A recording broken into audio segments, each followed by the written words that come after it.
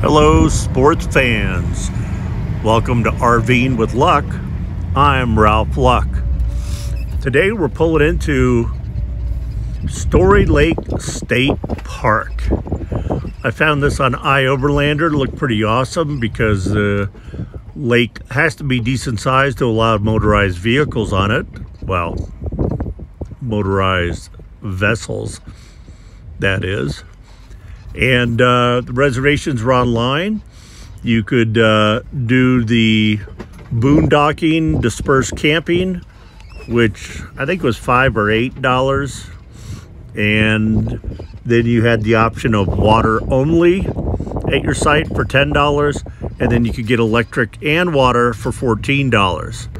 Now the caveat to that, which I'll mention later, is once you make the reservations, there's reservation fees added. Anyway, I elected to get a spot with water only. Really, I didn't even need that. I never hooked up to it, but it was just the one that was kind of on the end, out of the way, a little bit more secluded and closer to the lake. So I made the reservations online. Check-in time is at 4. Funny thing is, the gates close at 9 p.m. starting in April. So you got to make sure you hit that window, which I did. And I just did a little U-loop here and trying to find my spot, which I eventually do. Again, because I made reservations online. And this turned out to be a great couple of days. I hated to leave it after just a few days, 3 nights and 4 days, but really had a great time. Ninja did too. Here we are. Just arrived at Storrie Lake State Park. Reserved for $10 a night with water. There is water, but probably need to use all 50 feet of my hose to hook it up to the RV. So I'm doing basic boondocking here. Oh, by the way, they only take reservations online, I believe. And with that comes an extra fee of like $4 a night. Which is funny because the ones with electrical and water, none of them have a dump area, are $14 a night. It's got a nice Ramada picnic table. It's got a fire ring, which I read the rules for the state park. Fires are only allowed in designated fire rings. So if I had wood, I could do it.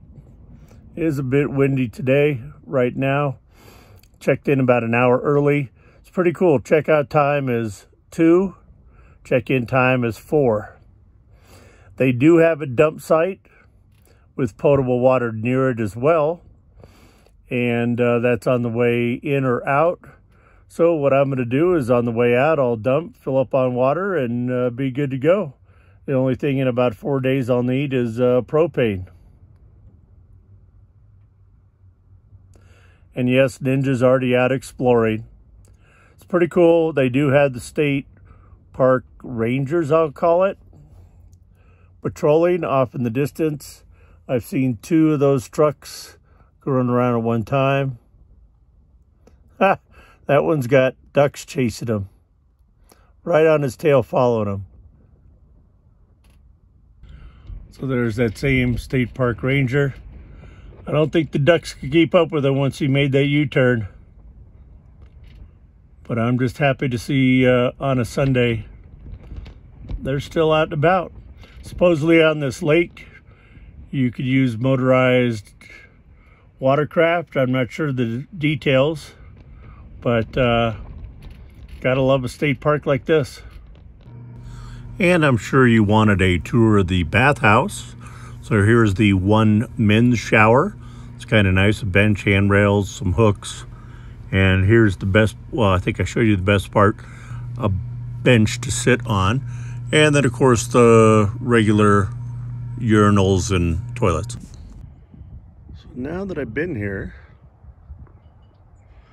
I see the way to go. Come in, pay the fee, do this primitive camping.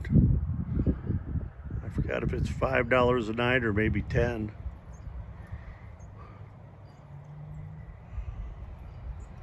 But that's the place to go right there. I mean, I'm basically primitive camping as it is right now. So they have a nice two-sided dump station. And over there, with a big sign, drinking water.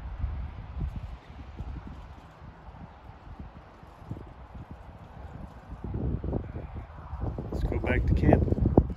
Oh, before heading to camp,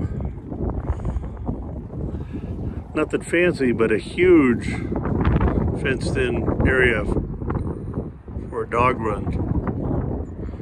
Maybe Ninja will come in there and run around later tonight.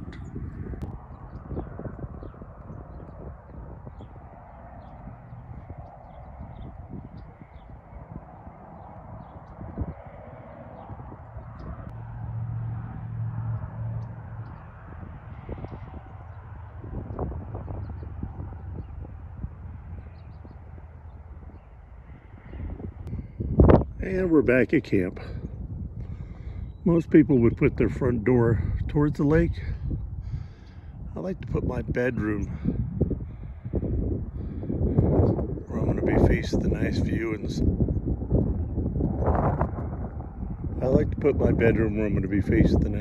the sunset.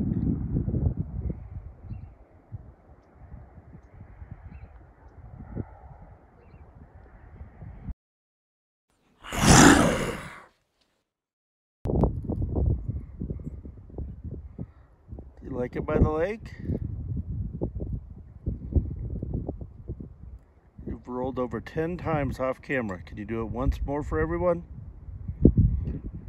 Crazy kitty. Guess not.